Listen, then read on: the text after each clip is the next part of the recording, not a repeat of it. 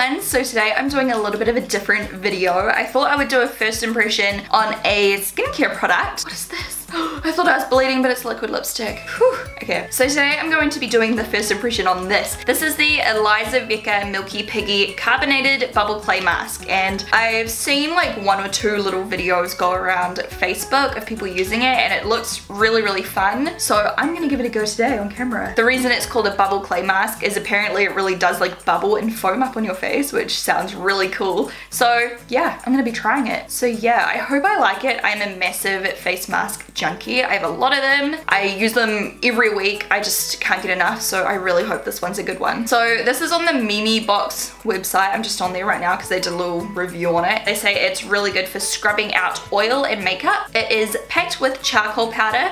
It cleanses, exfoliates, unclogs pores, and it bubbles as it cleans off dead skin cells and lifts pore clogging dirt and sebum. Its powerful nutrients also replenish the skin, softening and smoothing for a youthful glow. By the way, I will list this makeup tutorial down below if you want to watch it. Oh my gosh, so it says you can use this on unclean skin, so before you cleanse, and you can use it as like a cleanser, or you can apply it to clean, dry skin as the last step, whatever you fancy. Okay, so it says you just put it on, and after about 5 minutes, the gooey clay will transform into frothy, foamy goodness. You would have seen me haul this, by the way, in my recent skincare and makeup Korean product haul. This is a Korean brand, I believe. The writing is definitely Korean. It's made in Korea, so there you go.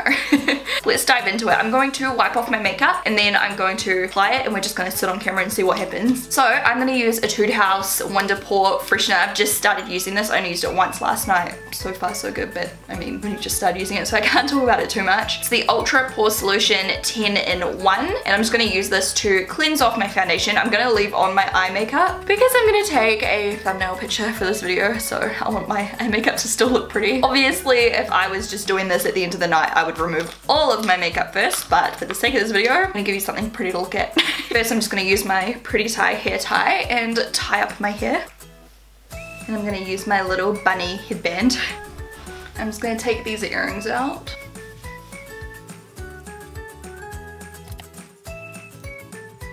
I have like foundation caked in my hair. Ooh, that's not a good look. Okay, let's do this. So this is the first time I'm using it. As you can see, it's all done up still. It's got a little security seal on it. And it came in this little box. It's got a cute little pig on the front.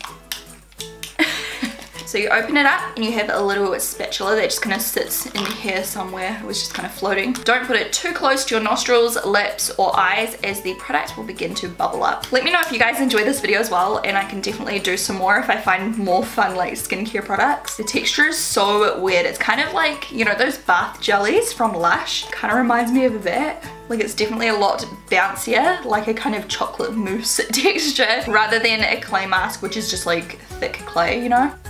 So it said use your clean hands or the little spatula to apply it. I don't really know how much I should be using. I can hear it, it's like popping. It sounds kind of like popping candy, but not as loud. It's like fizzing, like it kind of sounds like fizzy drink. I feel like using your hands would definitely be a lot easier than using this little spatula. Oh, it feels really weird. It tickles, like it tickles bad. Okay, this is so weird. It must just like react with your skin, like the temperature of your skin or something. It's so weird. I would normally put it down my neck a little bit as well, but I don't want to risk getting it on my top. I probably should have changed, but oh well. The texture of it's like really like thick and creamy. This is weird. This is really weird. So it is still crackling away. It's only been on for like a minute or 2. I wonder if it gets more foamy than this. It's so out of it. Oh my gosh, it's getting real foamy on my nose. Look at it. It tickles. Okay, it's starting to get close to my nostril. I'm just gonna wipe it away. I don't like how it feels on my nose. It's so tickly. Ah, I forgot to do a close-up of my skin before this. I'm so dumb. Just take my word for it. I have the worst like clogged pores on my nose right now, and then anything else you would have been able to see from far away. My skin texture feels quite dry, like down here on my face. Other than that, it's pretty normal, but yeah, definitely a very clogged nose area. So once I've rinsed off, I'll do close-ups of my skin and we can see how it looks, because I'm sure you guys will be able to tell if it looks good or not. I definitely don't have great skin right now, so that's why I'm doing a mask in the first place. I was waiting until my skin was playing up a bit to do this video. Okay, it's still foaming. Sounds like bubble bath. When you're like moving in the bath, it's like ch ch ch. It says here that this mask is suitable for almost all skin types, especially oily. However, those with sensitive skin should first test the product on a small area. Although the mask is effective as a one-step makeup remover and pore cleaner, oh, I could have put it on top of my makeup.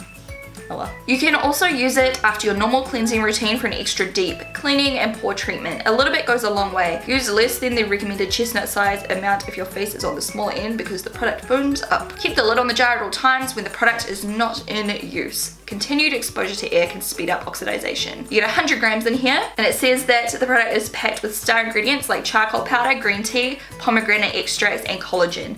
The carbonation causes the mask to froth up once it's applied to the face and oxidizes with air. The bubbles help exfoliate dead skin cells and unclog pesky pores while delivering the nutrients deep into your skin. The effect is purified pores and excessive sebum control that helps to fight against future clogging. Oh! It's like I've grown a beard on my whole face. Can you see how thick this is? It doesn't tickle as much anymore now that it's like proper frothy. This is so weird. I want to do it to all my friends. This is so cool. It feels really good. Oh, I should have put some on that pimple. When I like pop the bubbles, it like literally feels like they're like this high off my skin. Like they are pretty decently bubbled. There's a lot of stuff going on my face right now. Okay, so at this point, it kind of feels like these bubbles are about to drop off my face. Like they are so thick. I don't know if you can see, like my actual face stopped, like they are so deep. Oh my gosh, that's like a lot of bubbles. This is so cool. They should make a kid-friendly one like this. Like obviously, you know, children's skin does not need face masks, but they should do like a fake face mask for kids made out of this kind of stuff. It'd be so fun. Anyway, so it says then you can massage the bubbles. So I'm gonna do that and then I'm gonna rinse off my face over a sink, and then I'll come back and show you what my skin looks like. Okay. Oh, kind of feels like clay when you go like this. Like it turns it into like a clay. Ooh, I like it. Oh, that feels really good. That is awesome. Like it literally turns into a clay and it feels so thick and nice. I'll continue this over the sink. I'm just gonna massage it for a couple of minutes like this, and then yeah, I'll come back. How do I don't know how to stop the filming. I've got stuff everywhere.